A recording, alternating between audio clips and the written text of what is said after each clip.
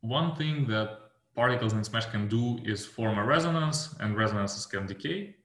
Then particles can scatter elastically or inelastically. There can be 2-to-2 scattering, or there can be 2-to-n process. 2-to-2 process is maintaining detailed balance. 2-to-n process is not maintaining detailed balance. Resonance formation, it sounds like a simple thing. You just collide two pions and form a row, right? What can be complicated there? But the complicated part is that there are so many channels of resonance decays, and every channel is contributing to the total width. This plot is showing the width on mass dependence of the n star resonance.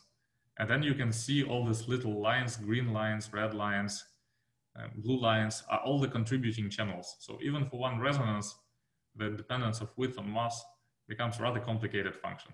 And the only part where we know it experimentally is here at the pole. So experimentally, we only know pole mass and pole width. But all the rest of the function, well, we just have a model of Manley and Zaleski, which is our ansatz. So I would like to also point out that if we have the pole mass and pole width in the particle data group, it doesn't really mean we know everything about the resonance. There are also things like the width on mass dependence, which is the whole function that we may not know. And from this function, we construct a spectral function for the resonance. And then according to the spectral function, resonance is decaying and resonances are formed. Here you can see how you get the pi-on-pi-on, this is pi plus pi minus total cross-section. The red line is the total cross-section from SMASH. The red dots are total cross-sections from experiment. They nicely coincide. The fact that they coincide is not really a result of some fit, because the total cross-section consists of partial cross-sections of pi-on-pi-on to omega, pi-on-pi-on to rho, pi-on-pi-on to sigma, pi-on-pi-on to F2. And the only thing that we control is parameters of the resonances, omega, rho, sigma, F2, but we don't really control the total cross-section explicitly. So it is really hard to tune transport codes, because on the one hand, we have a lot of parameters and we can control a lot of properties of the resonances. But on the other hand, we are not controlling cross-sections explicitly. Then for 2-to-2 reactions, most of them are just nucleon-nucleon to nucleon-nucleon star, nucleon-nucleon to nucleon delta star, nucleon-nucleon to delta-delta, and excitations like this.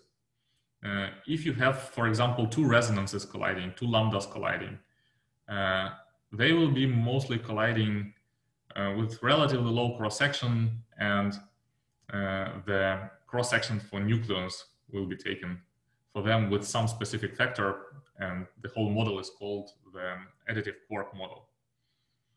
So it is assumed that for resonances for which we don't know the cross-sections, that they are in a way proportional to nucleon-nucleon cross-sections. There are also strangeness exchange reactions for producing lambdas, sigmas, and omegas. And there is a specific publication for strangeness exchange reactions. This is a completely separate topic. What I wanted to point out here is this proton-proton cross-sections. You can see that there is experimental cross-section and there is SMASH cross-section. They don't really coincide so exactly. But the reason for that is that the proton-proton cross-section corresponds to the sum of hundreds of little cross-sections of proton-proton to proton some resonance. And we do control parameters of each of these 100 little cross-sections, but what we have in total is really sum of a lot of things. So it's really hard to mesh the cross-section exactly here. Then there is string formation, and here I just refer to Pythia because mostly this is happening via Pythia 8. We explicitly link Pythia 8 code to the SMASH. And then things like single or double diffractive scattering, baryon, anti-baryon annihilation, non-diffractive scattering, they're all happening via Pythia. And string parameters are tuned to the recent data of an A61. proton-proton, the data are really precise. So many things we're just not able to tune precisely to the data. And you can see the details in this publication. And with all this tuning and with all these resonances and strings, here are some of the cross sections, like proton-pion cross section. What you can see in this proton-pion cross section, if you're not familiar with these cross sections especially, really pay attention to the fact that there is a huge resonance peak on the left and it's relatively flat on the right. So the left region is the resonance region. Here, a lot of resonances are contributing to the cross section. On the right, there is just string model. There are no resonances. And this cross section on the right, here on the plot, it ends at 5 GeV, but it's going flat like this until TeV energies. It's very slowly logarithmically growing. Then here it is split into more channels, and you can see again that it is not so easy to tune these cross sections. Now for proton pi minus, you have even more resonances. In the left part, you can see all these huge peaks, they are resonances. On the right side, it's strings, there are no resonances, the cross section against energy is flat. And this is very typical for all the particles. In the left part, you have for all the cross sections. I mean, in the left part, you have resonances, and the right part, you have the cross section, which is very slowly logarithmically changing. And again, pi plus, pi minus cross sections, you can also see that there is resonant part here. And on the right, it is going to be relatively flat there from strings. And again, proton-proton cross section split into many channels. So I was mentioning that the total cross section is sum of many, many things. And now you can see here what's happening with this many things. So there are a lot of small curves here in the right part adding up to make the right cross section. Here I just have a semi-empty slide to analysis suite. We have something called Smash analysis suite. I'm clicking on the link here, and I don't know if you see, do you see my screen right now? No, I think we still see your slides. So I think you would have to switch the window that you're sharing from the PDF to the browser if you're trying to share a link. Let me then stop sharing, yes, and share my whole screen. You may not have that option with all of the security settings on Zoom. So try to select the browser that you have it open in. Okay, so now we see it. I opened this link, and you can see that there is a web page. It is completely open, shared with everybody, and it says analysis results. It means that the recent version of Smash 1.8 was run in different setups, and a lot of different things were tested. So I was showing cross sections to you. Let's go to the cross sections, for example. And you can see that there are a lot of cross sections plots, much more than I have shown to you. And not all of these cross sections plots are really matching experimental data so beautifully. So you can see all these dirty details right here. We are not hiding anything.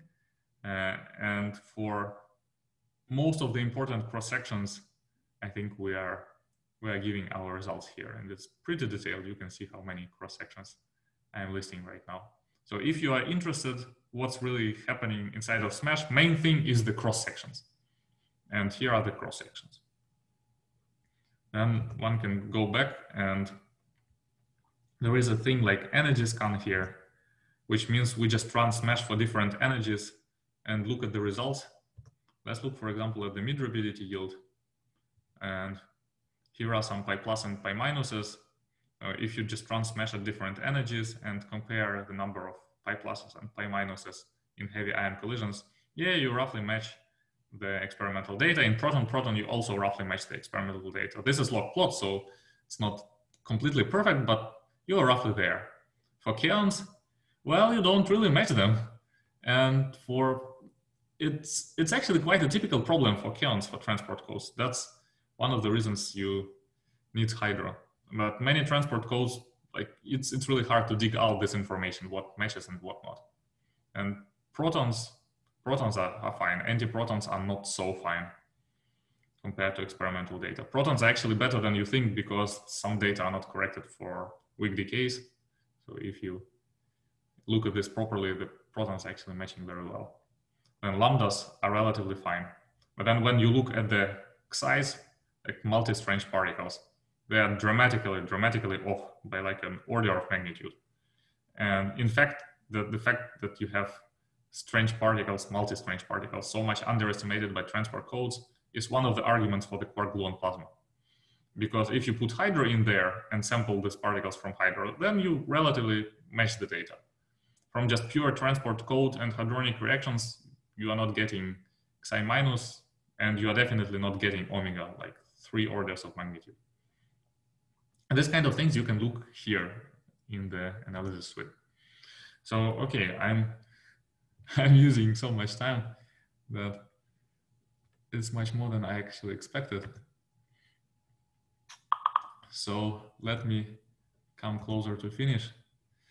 How do I switch back? Let me see. Share screen. Okay, so I'm back to presentation. And this is the last slide of the presentation. I would like to ask first if you learned anything from the lecture. And no is a reasonable answer, because either you might know everything or the lecture was too hard for you, you just didn't understand anything. Both things happen. So no is an okay thing to answer. You press yes and no. And after you press yes and no, if you pressed yes, then write 1 or 2 random things that you actually learned from the lecture in the chat. And for that, you have 2 minutes of waiting. And then Dima, while they do that, are you going to go through, we are nominally 7 minutes before the end of the session today.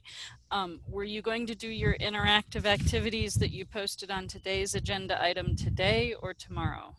I think I will just do a few preliminary things for interactive session. I will just make sure the prerequisites are there and ask the homework for tomorrow. Okay, so show them how to do things, but we don't wait for them to do it. Basically, yes, basically everything is going for tomorrow. Okay, great.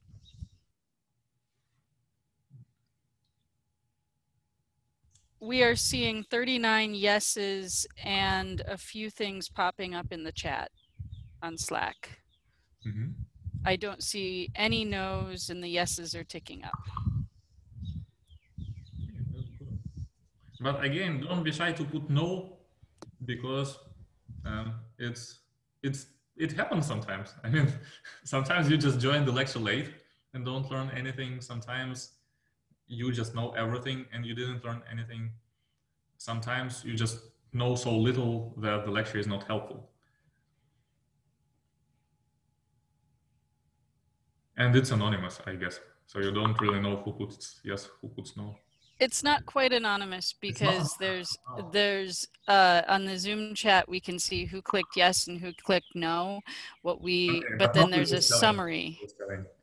Christian, no, I'm not gonna save this information, so it disappears after we close the Zoom meeting. We're at 62 yeses, and the number of responses has slowed down a lot. So I would say move along. Okay, then let me stop sharing this.